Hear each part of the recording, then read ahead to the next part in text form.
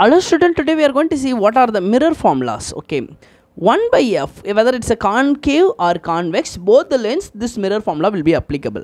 1 by f is equal to 1 by v plus 1 by u. Okay, what is f? No, f is called focal length. Okay, focal length.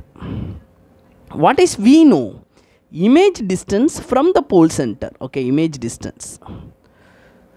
What is u? No, object distance from the pole center. Always you should measure from the pole center only. Okay, the next one, magnification. M is equal to h2 divided by h1, otherwise minus v divided by u. Okay, what is h2? No, image height. Okay, image height.